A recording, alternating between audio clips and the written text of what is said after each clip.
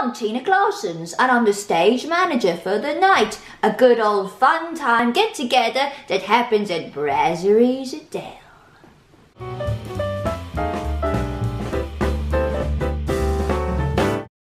The night is when there's a lot of nice people and they're good at talking and they're good at singing and they're good at funny and they get up on the stage and they do their thing and it makes everyone happy. Stage manager is, I don't actually know what that is, I've got no formal training. But what I do know is that I make sure there's enough chairs, I make sure there's a microphone, and I make sure the hamsters are well fed. You know, the hamsters, they turn their little wheels and make the lights go on, because that's how electricity works.